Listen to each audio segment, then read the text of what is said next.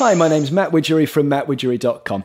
In today's episode, we're going to be having a look at flashes for the Fuji X series of cameras, such as this X Pro 1 here.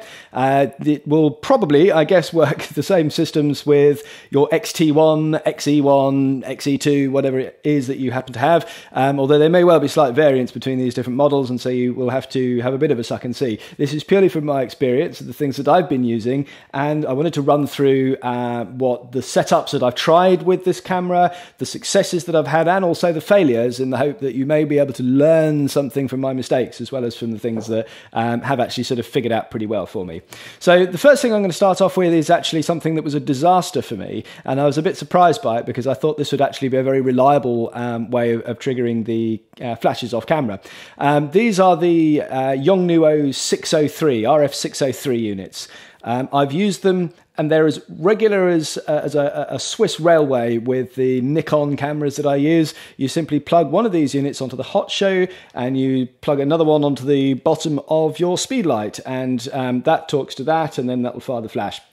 Everything's, of course, all in manual with these, but, you know, I'm really using these for studio type work, and so I want that manual control anyway.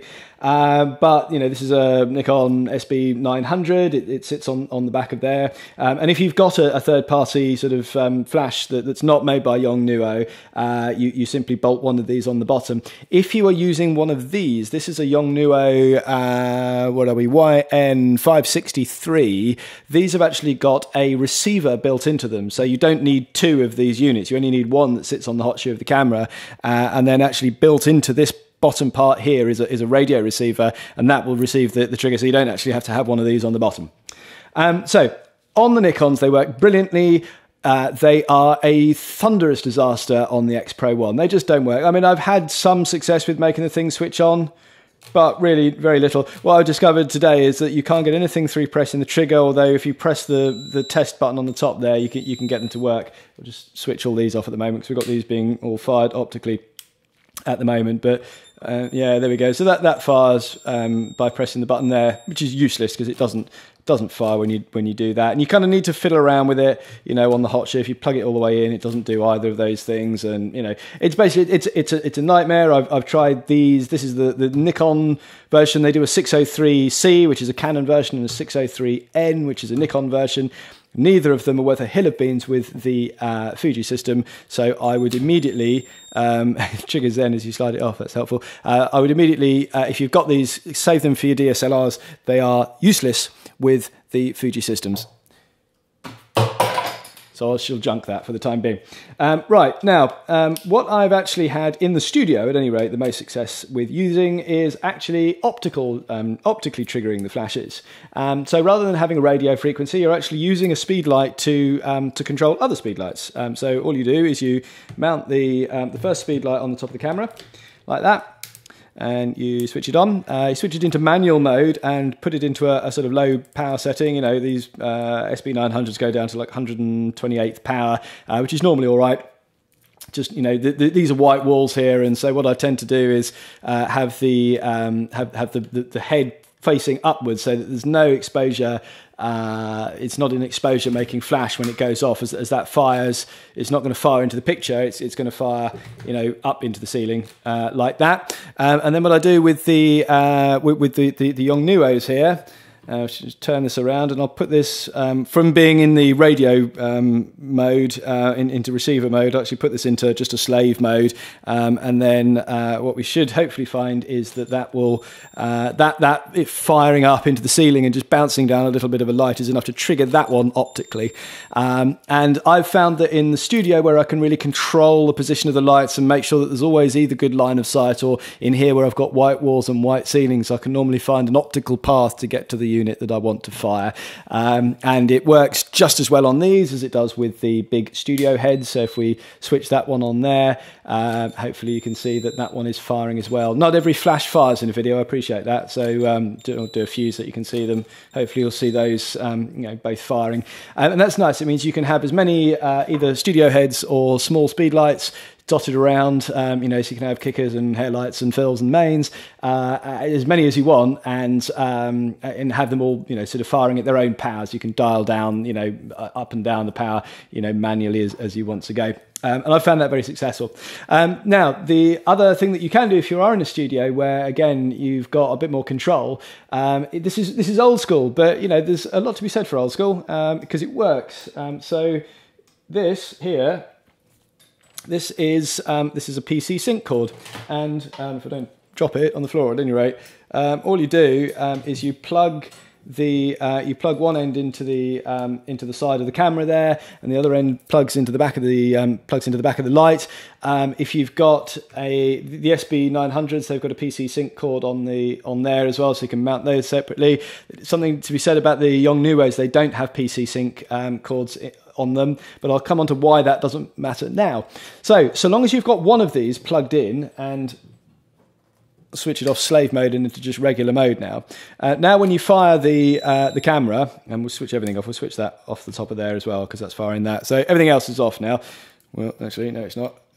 We'll turn that off. So now the only thing that's going to be firing is the studio strobe. That's just you know, on a cable that's being fired straight into there.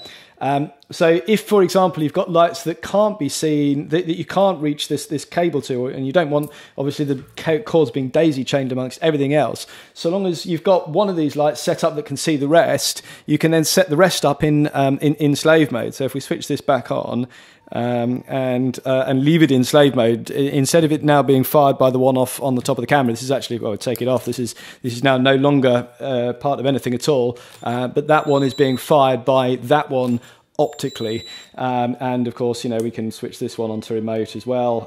If we want this somewhere else in the room, we can have that on there as well. So you can have as many of these wired up, and as long as you've got a cable that will fit to one of them. So for example, you know, in a studio situation, you might not have the camera a million miles away from your main light. It might be off at perhaps 45 degrees or something, and sort of, you know, within reach of one of these cables where you're not going to fall over it, you can trigger it like that.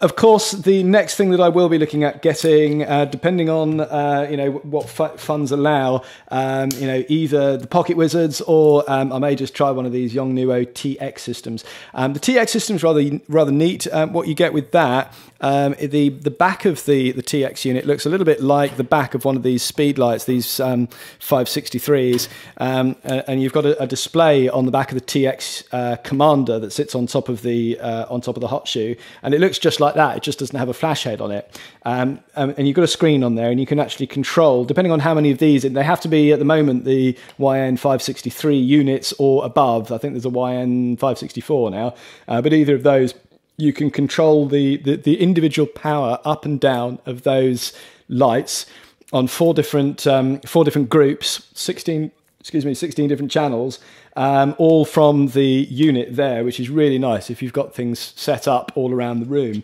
That would be particularly useful, for example, if you're doing something like weddings, where you might have lights up in the dance floor.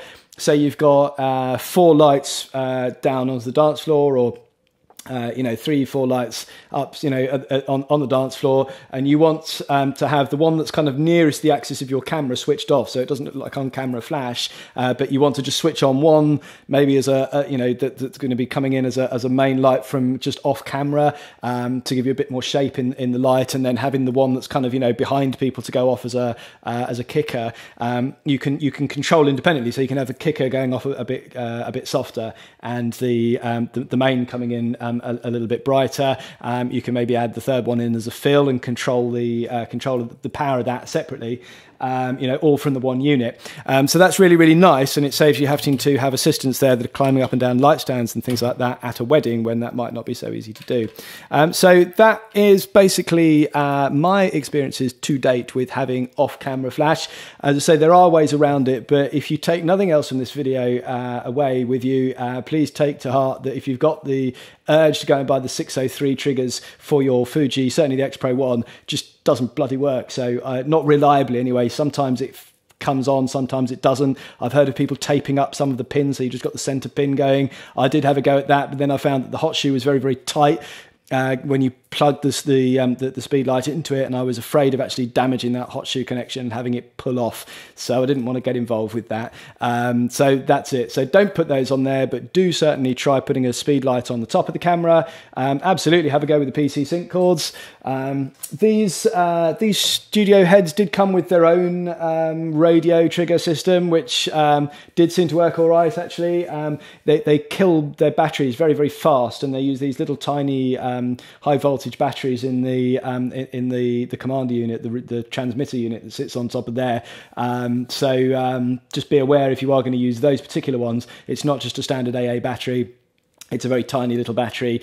Just buy a stack of those if you are going to use them. And also, I did find the build quality very, very fragile with those, and I wasn't entirely convinced about how long they were going to last. It has to be said with the 603s, you know, I've had those now for you know, quite a few months, and I've used them pretty hard, and on the Nikon systems they work really well, and they don't seem to break too much, and they're cheap enough to replace and so on. But with the ones that came with these, I did think they were a little bit more fragile. So that's it. That's all I've got to say for the time being on flashes, but please leave your comments below about your experience with off-camera flash using the Fuji X series cameras, and as always, subscribe on the button, the big red button that you see on screen. Thanks very much for watching, and I'll see you again soon. Cheers.